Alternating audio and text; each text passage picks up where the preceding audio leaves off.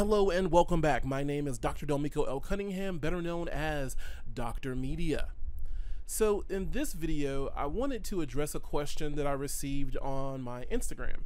So I got a question on Instagram about what type of hardware or what computer do I think is best for content creation when you're talking about special effects and 3D and things of that nature. And yes, you heard correctly, I do have an Instagram, and you can find me on Instagram at Dr. D Media PHX on Instagram. So you can find me at Dr. D Media PHX, all one word, on Instagram. And on Instagram, you can actually see some of the other things that I am working on and things that I'm involved with or just have out there. So on my Instagram, I post a lot of pictures of hardware and things that we use for production and what I use for content creation. And I actually posted the last workstation that I built because I just built a brand new Threadripper workstation. So I got a question from someone that follows me on Instagram about, you know, if they're going to spend money, what's the best system for them to buy, or is it better to build or whatever. Now, first of all, I know on this channel, I don't do computer builds. There's plenty of tech YouTubers out there that do computer builds, right? I've done one on this channel and I really didn't think it fit the format of what this channel is. This channel is really more of a knowledge exchange. So it's a knowledge exchange happening between me, between, you know, the digital mutants out there and other digital mutants to each other. So I look at our community as being more of a knowledge exchange. So I don't think that I'm going to really ever get into the whole computer building thing on this channel. But what I think I am going to start to do is look more at components, because a lot of us or people that look at this channel and other people that are following me on social media, they have that question, right? So should I spend $1,200 on a brand new GTX 2080 Ti for creating content? And honestly, I would say probably not. You'd be better off buying, if you can afford it, buying an actual, if you are going to do more content creation than game playing, I'll say it this way. So if you want to do both, if you want to play games and create content on the side, then you can get your GTX 2080 Ti and be happy with it. I have one of those that's for gaming. I have a Radeon 7 that I use more in a professional capacity, but I use it for gaming as well. And I have a 1070 Ti that I use for gaming as well. Now, for production, for high quality production stuff, I actually have this card that we have pictured here, which is the Radeon Pro Duo. The Radeon Pro Duo is, at the time that I bought it, was a $900 card. So it was $900 brand new. You can probably find it on eBay now for maybe $500 to $600 depending on where you find it. The other thing that's really great about these cards from Radeon is that they carry a 7-year warranty. So out of the box, all the professional Radeon cards carry a 7-year warranty for that card. So, you know, you have that kind of built-in just peace of mind, realistically. The thing that's really powerful about this card is that if you remember, think back about to the RX 480s. So the RX 480s are probably about 4 or 5 years old at this point, but the RX 480 rather was a Polaris based card. So they were 8 gig variants, and the RX 480 became the RX 580. They basically just did a few power limit tweaks, and they rebranded that card. AMD is known for that, right? AMD is known for rebranding cards, and there also is this underlying technology of what's called fine wine with AMD drivers. As the drivers get more mature, you get more performance out of a card that might be 2 to 3 years old and putting it on par with something that just came out in some cases. So anyway, this Radeon card is a Polaris based, it's basically a 480. But the cool thing about this card is that it's basically 2 480s. So it is a dual GPU card. So this card is 2 GPUs, and it has 32 gigs of RAM, which is freaking awesome. So all of that RAM gives you a huge amount of space for for texture. So if you're working inside of Maya, you can be in Maya and load up a model and have texture and everything else, and you know, it's really pretty freaking awesome. The other thing is that these cards run in Crossfire, and also to bring up something that a couple of people have asked me, even back when I was teaching, I had students that would always ask me, you know, why would I buy a professional grade card over a gaming card from the same company? So for NVIDIA, you have the GTX cards, or the GeForce GTX cards, and then they also have their professional series, which are the Quadro cards. Same thing for AMD. AMD has their regular Radeon cards, and then they have their Radeon, now it's called Radeon Pro Duo. It used to be called Fire. They used to be the Fire GL cards from AMD, or actually from ATI. But you have two SKUs of cards. So if you think about it, it does make sense why the professional cards are more expensive. Because if you look at the gaming tier cards, you might see, you know, 3 1070 variant cards that are all from NVIDIA, and they might be made by EVGA, and there might be one that's like, you know, just a regular 1070, and then there's a super clocked 1070, and then there's like a super overclocked 1070 or something of that nature. The reason why that is that when all these cards are made, the silicon is made all together. So if a card passes the test that it's supposed to, it will be a top bin card, meaning that this meets all the expectations of the chip manufacturer. So that means that NVIDIA gives it a stamp of approval that this particular GPU is like the best that they could make. Now, they end up with some that are not so close to being the best they can make. So they sell those as a tear down or a second bin version of GPUs, and then so on and so forth. So the difference is when board partners buy those GPUs, they make different cards based off of the GPU. So they're basically, you're spending more money for the top of the barrel, right? For the very first bin cards, or GPUs rather. Same thing with professional grade cards, except with the professional grade cards, there is no second tier bin realistically. It is, this card was created exactly in a way, right? Because you still have cards that fall underneath these other cards, but when you're looking at a top tier, one of the top tier cards in the professional workspace, that card is meant to get every bit of performance that GPU die has on it. So that's why you're paying, you know, $900 for this Radeon card for that instance. And like I say, you're getting two cards. The other thing is, like I said before, you're getting 32 gigs of RAM. So instead of the 8 gigs of RAM that normally you would see on many consumer cards, you're getting double that on this card. So the closest thing that we have to that right now is the Radeon 7, which has 16 gigs of HBM memory. Now, this particular card did not have HBM. It was only I think it was GDDR5 was in this card, I believe. Not really too sure at this point, but it's a really beefy card for rendering, and also just for content creation in general. So the other thing that you're paying for with the premium of professional graphics is a professional set of drivers.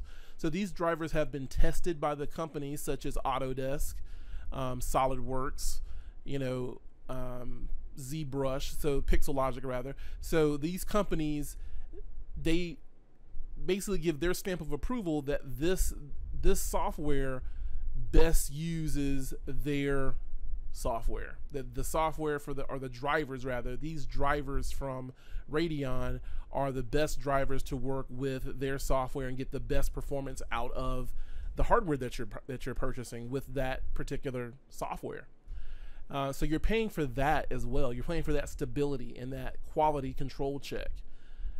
The other thing with this card, like I say, it runs. I have this card running in Crossfire, and it stays that way. And you can see that effectively I have 4608 of stream processors. So that's 2304 times 2, and a 256 memory bus, and the total TDP on this card is 250 watts.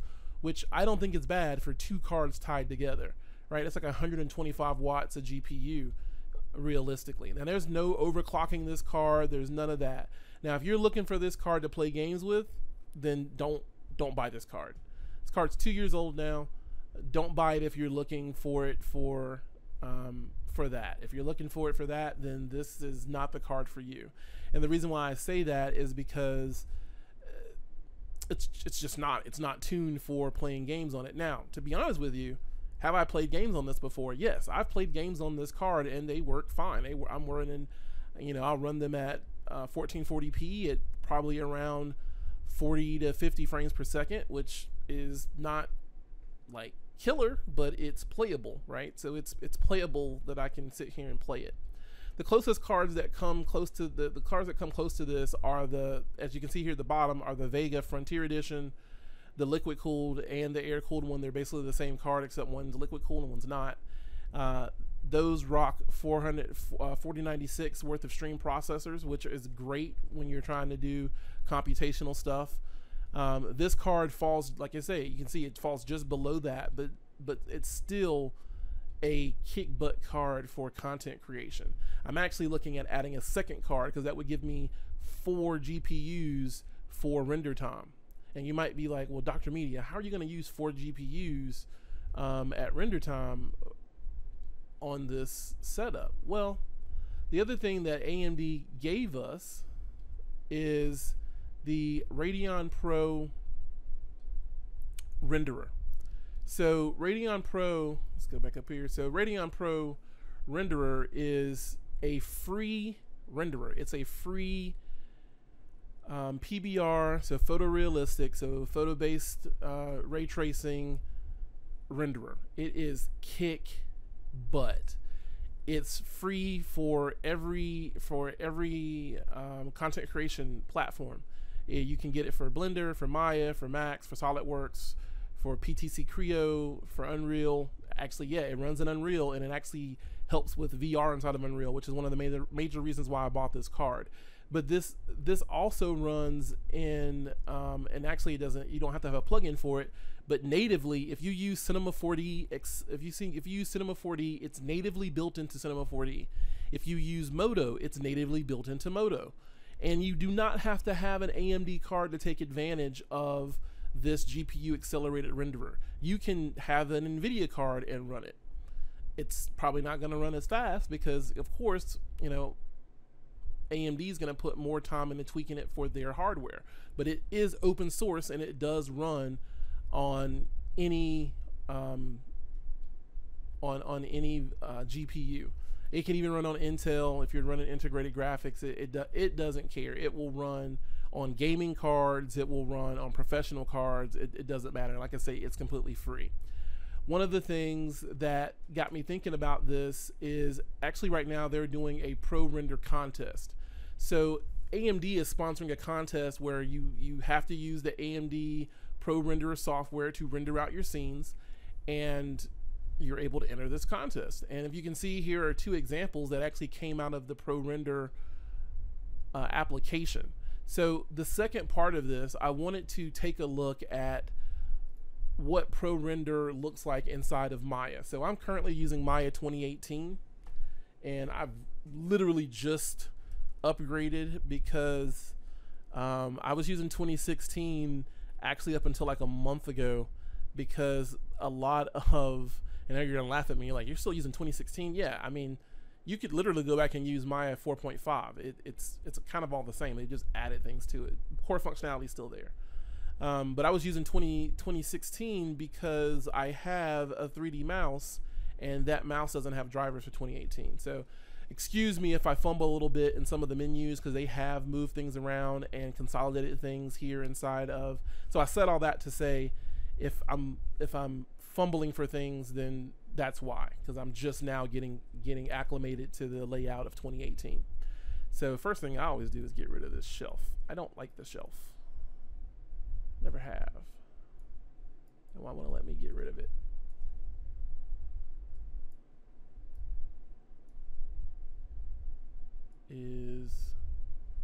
Well, I guess we won't get rid of the shelf. Will it break out? Yeah, it breaks out. So I can close it now. All right. So the ProRenderer here, like I say, you install it, and when you do that, you get this new menu. So you get this this Radeon ProRender menu. So you can start a production render, you can export the scene, you can import a scene. All the scenes and everything are XML. So extended markup language. So if you look here, if I go here to Radeon material library, you'll see it opens up, and they give you all of these materials. This is a separate download, but the materials come with this, which is pretty cool. So you get all these materials like to start with, so you can start playing with this stuff, and you already have a material library to use with ProRender. The other thing is that you have lights in here. So you have a skylight node, you have an IBL or image-based lighting node. You can also make an object emissive, and I'll show you that because that's pretty freaking cool. And you can also create IES lights, which are photometric lights, and you can make photometric profiles, or you can load photometric profiles from lighting manufacturers. If you go to like Philips and you look deep down in their kind of documentation for their lights, they might have an IES profile. If you download that IES profile, you're able to use that exact light because that bulb was created based off of mathematics. So the mathematics to create the bulb, the look and the light and the feel of that bulb, if you drop it into an IES node, that light will basically become that light. And you also have a physical light node inside of here. The other thing you have is you have the ability to convert. So you can convert a V-Ray scene to a RPR scene. You can do that for Arnold and even Redshift. So I don't use Redshift, but I do use Arnold and V-Ray. And since Arnold is the preferred renderer now in Max and Maya, because Mental Ray was bought by NVIDIA a long time ago, so I think Autodesk just kind of moved away. Arnold was made from Sony, so Sony ImageWorks. That's basically their renderer. They built it kind of around the time that Cloudy with a Chance of Meatballs came out. So this is Arnold is a really good renderer. V-Ray is a great renderer. It's quick and it's great. Arnold's pretty fast too, but I still prefer the speed of V-Ray. I need to get the newest version of V-Ray for 2018. But you get these materials. So let's look at something. I'm just gonna make myself a little scene in here. So let's make a cube. Let's scale that up. And I'm gonna invert this. So I'm gonna invert the normals. So it's probably gonna be, yep, mesh display, reverse, face mode, and let's blow that out. So now I've made myself a little micro box, basically. All right, and I'm gonna also, no, I don't want to pin that. I'm gonna make myself a sphere, and I'm just gonna scale it up in size.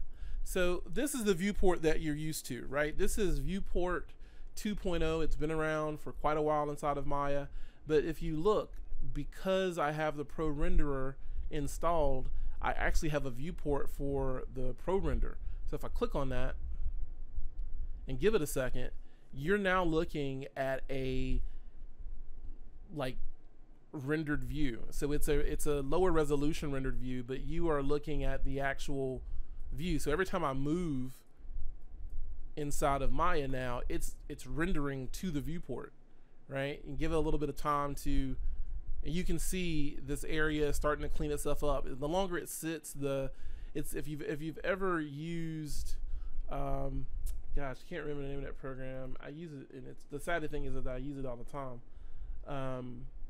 Keyshot. So if you're familiar with using Keyshot works kind of the same way. It has a viewport that you can set to show a preview of your rendered scene. The difference with Keyshot is that Keyshot is only CPU. It's only rendered by CPU. And as you'll see, this is rendered by GPU. So if I go here to Radeon, and then I go down to my settings, open up the settings, and I can look at my system, and you can see I've got preferences for final render. And then if I change to this, I've got viewport and thumbnail. So you can see right now, these settings will not, affect current active viewports, right? So I'd have to change my viewport. So I could come in here and let's just go to like left and then go back to perspective. So now this is using both Radeon, so this one and the second Radeon card, to render this in real time on this viewport. And I've got iteration set, I got my max ray depth, the diffuse ray depth, the max ray, so you can get all of it. You can even do motion blur. I don't do motion blur in viewport because, I mean, it kind of sucks when I'm looking at my scene. If I were trying to set up my final scene, sometimes I'll use that inside of Maya. But so I've got that. So I've got the viewport. The viewport looks pretty cool, but right now we're going to set it back to viewport 2.0 just so I can quickly move and see things and everything else. But you can see my viewport's pretty quick and snappy, and it's not a very heavy scene. Let's just go in here and look at what our poly counts are. So boop, let's go.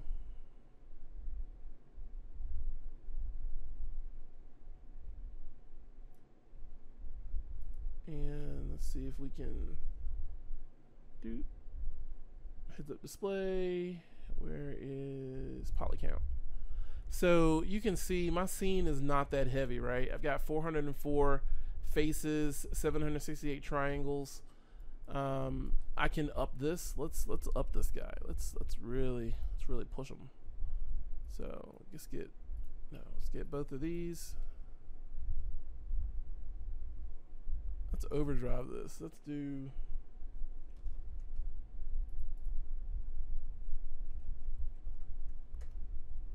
So now I've got like almost 80,000 in my scene. And I'll duplicate this.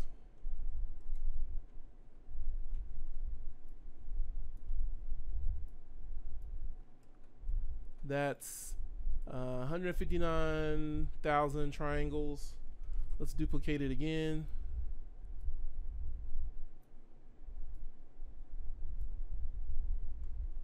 And again. So I'm just setting up a little scene while I'm doing all this, but you can see this hasn't slowed down in the least. It's still just as snappy as it was when we first started with this. Right? Everything's moving just fine with this.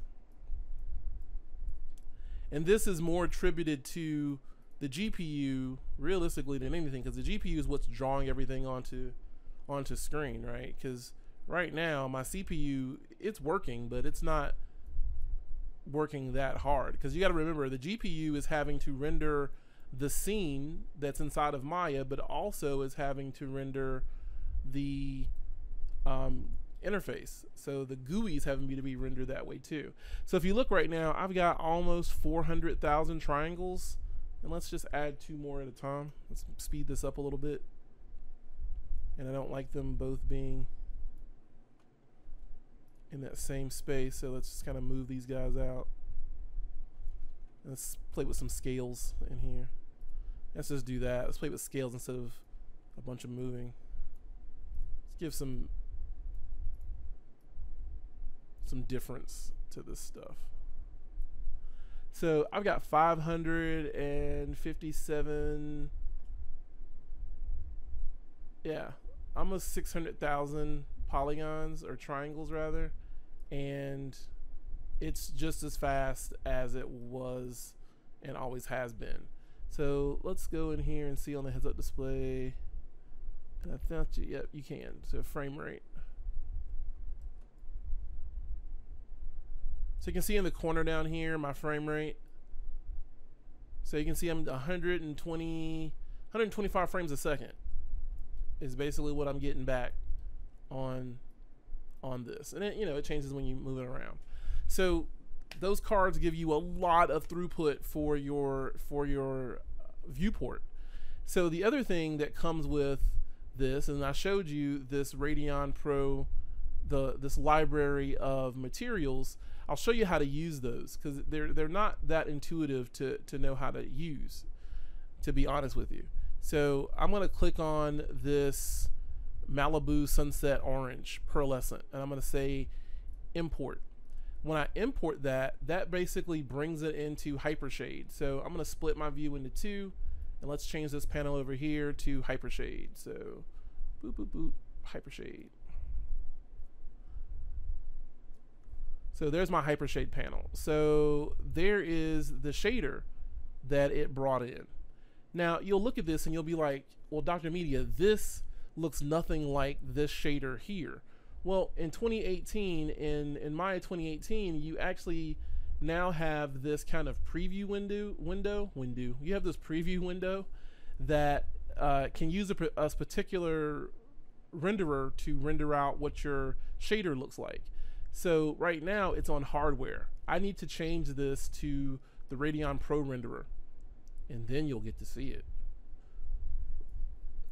So you can see now, boom, there it is. Your controls for this viewport are the same Maya controls for anything else. So the alt movement is the same thing.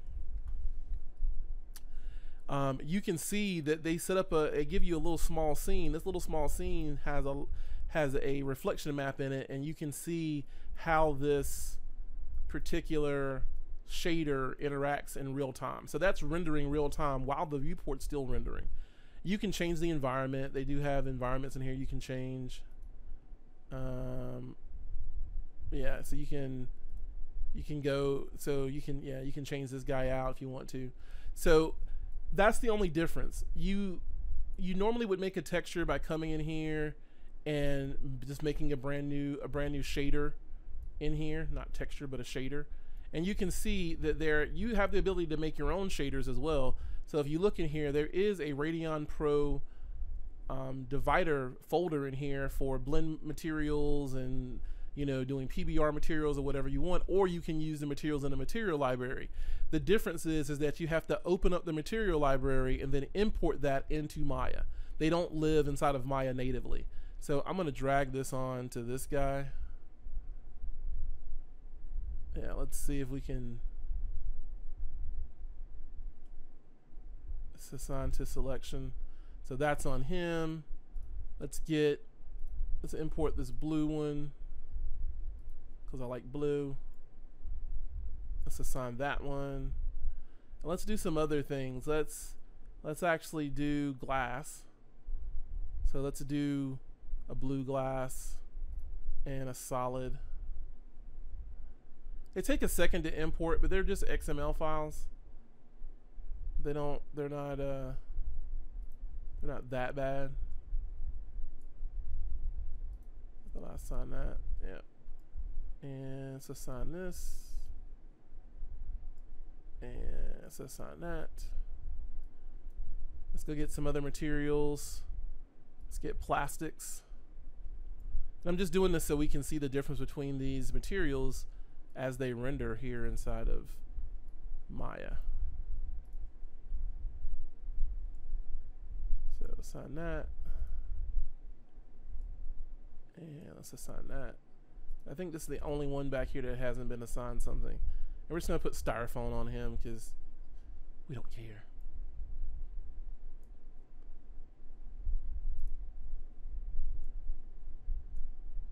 Styrofoam. And then for the walls, let's go in here and let's see what they have for concretes. I like that.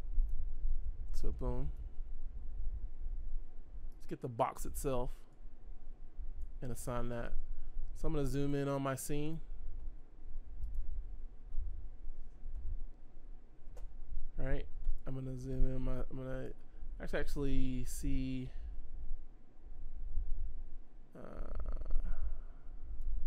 Yeah. So boom, got my scene, and I'm gonna turn on the viewport renderer. So we're gonna switch over to the viewport renderer and give it a second, and you can see, boom, I'm seeing all of those materials, well, those shaders rather, are showing up inside of the viewport, and I can see what they really look like. This is what they really are going to look like as I render these guys. So let's change this back to 2.0, and I'm gonna come in here and let's just start a production render. And this is gonna be using the GPU to render, and you can see it's already done. Like that's it. It's done. Let's up our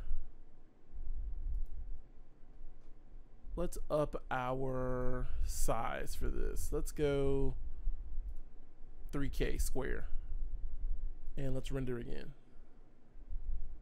We're gonna do this 1:1. So we'll see what our render time is on this guy. This is a lot larger.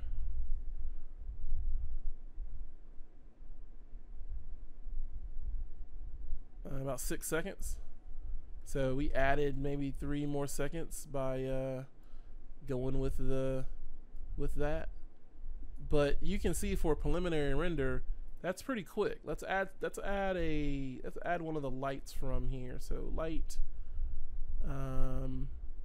Ooh, let's do this. This one's actually pretty cool. I'm just gonna grab this guy here, and I'm going to actually no. Let's not grab him. Let's duplicate him and pull this down and scale this down. So I want to add a light to my scene. So instead of adding a light, I'm going to make an emissive object. So I'm going to come here and let's go to lights, and let's say we want to create and assign an emissive material to the selected object. So boom, this now has an emissive material on it.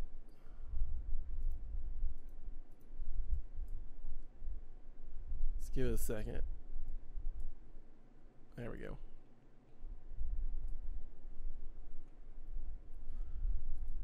So you'll see this does have an emissive material on it.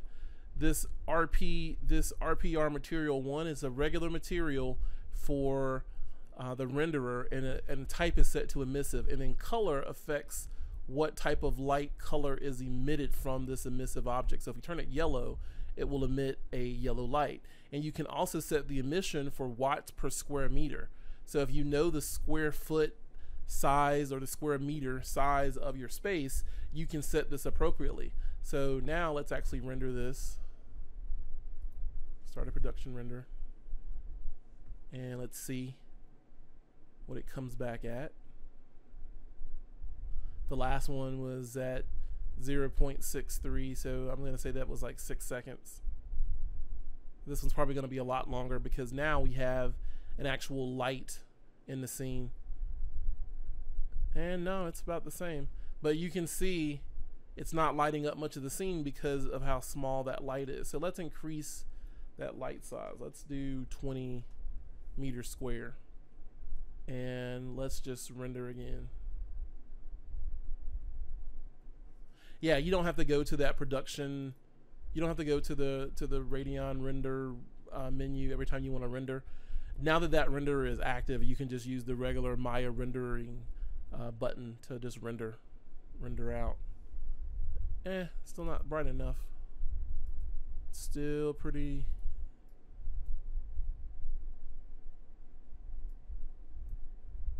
Just wanna. There we go. Just wanna see it all.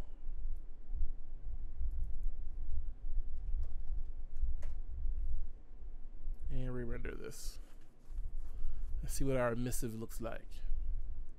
But it's really cool that you can now set an object to be emissive, but you can do that with other shaders and other rendering engines, but they just make it really, really clean and quick inside of here.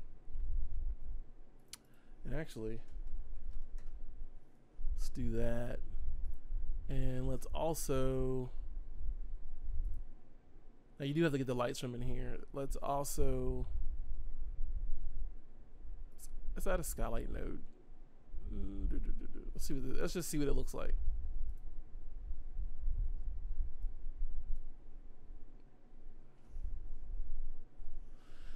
So, but you can see the rendering from this is pretty quick. You know, it's not like your normal, you're normally seeing like the square kind of come in. You're really just seeing like, boom, scene's done. And that's because everything is rendering on the GPU. Now I could add the CPU into the mix of rendering. That's still kind of experimental. For at least it was last time I had the renderer installed, because they do update it, so you do want to stay up to date with any changes they've made to the renderer. But yeah, you can see, boom, I can see, starting to see my space. I can see this stuff.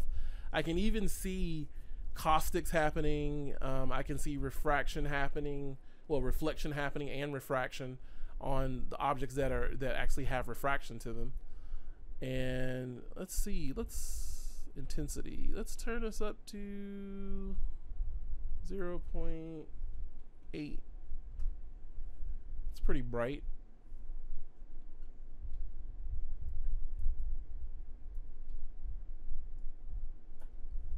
And give me some more resolution gate. And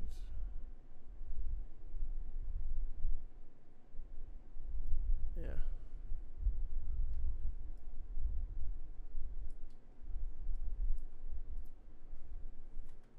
It's gonna expand this thing.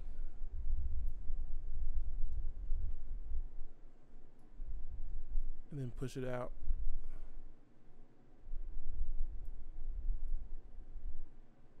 There we go. Now would be a perfect time for depth of field, right?